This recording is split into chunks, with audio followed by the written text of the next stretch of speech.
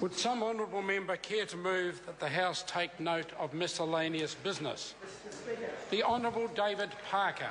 Mr Speaker, it's increasingly clear that this government is not governing in the interests of everyday New Zealanders, and nowhere is this clearer than in respect of asset sales. Always about ideology, always about growing the gap between the rich and the poor, delivering to the sector which the National Party so plainly govern for. Only 3% of New Zealanders have purchased shares in Mighty River Power. We know that it increases the government deficit by $100 million a year. We know that there are hundreds of thousands of New Zealanders who've been willing to sign up to a petition that is now requiring the government to hold a referendum as to whether asset sales proceed, but still the government proceeds remorselessly with their asset sales program. Mr Speaker, they have been willing to run roughshod over the interests of New Zealanders. They've been willing to push up the price of power. They've done that just recently in order to get Meridian Energy off the block. They've given a $30 million subsidy to Rio Tinto, the effect of which is to intervene in the pretend electricity market that we have in a way that is increasing electricity prices, which is a double blow to New Zealanders at the very time when they're suffering the loss of these assets that they hold dear. Mr Speaker, selling what already exists does nothing to increase New Zealand's economic output, and the government know it.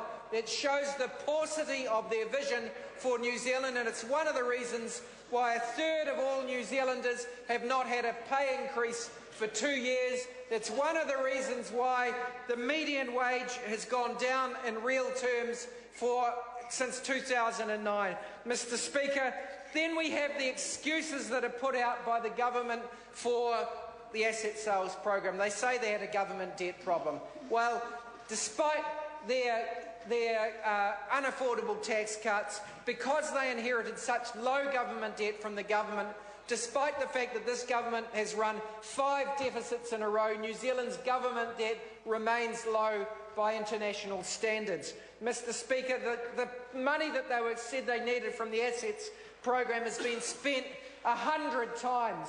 They said that they were going to use it for debt reduction. That was Tony Ryle. Then they said, Mr English said it was going to be Kiwi-backed recapitalisation. Then Nathan Guy said it was going to be funding irrigation schemes. Then we had John Key come in and say it was going to be schools and hospitals, and Jerry Brownlee came in with something similar. He said it was going to rebuild Christchurch. And then we had Minister Joyce. He thought, well, look, I've got to get in on this game. He said it was going to fund Kiwi Rail. 6. And then we had Mr Key come along and he said it was going to fund the City Rail. And then, of course, Mr Finlayson, a bit player in the government, thought that he'd have his little bit of it too and said, oh, the Future Investment Fund, this is fundamentally important because it's going to fund the National War Memorial. The National War Memorial. Mr Speaker, the Future Forward Fund, well, that might be right. It's a slush fund. It's a political slogan that they trot out to try and justify this unpopular policy that is so unpopular that more than 300,000 New Zealanders have independently signed a form saying, please don't do this, hold a referendum, and what's the government doing? They're ignoring it. Having spent hundreds of millions of dollars on the asset sale process, they say it's irresponsible of the opposition parties to cause a referendum where New Zealanders are exercising their constitutional right to try and tell the government they do not want it. This government has tried to hide from the New Zealand public the true effects of this. At the time of the last election, they denied that their budget went backwards by $100 million per annum. They booked the proceeds of sale. They didn't take any account of the loss of revenue they suffer as a cost of a loss of profit shares. Mr Speaker, this government's economic program is failing. We've got rampant house price inflation.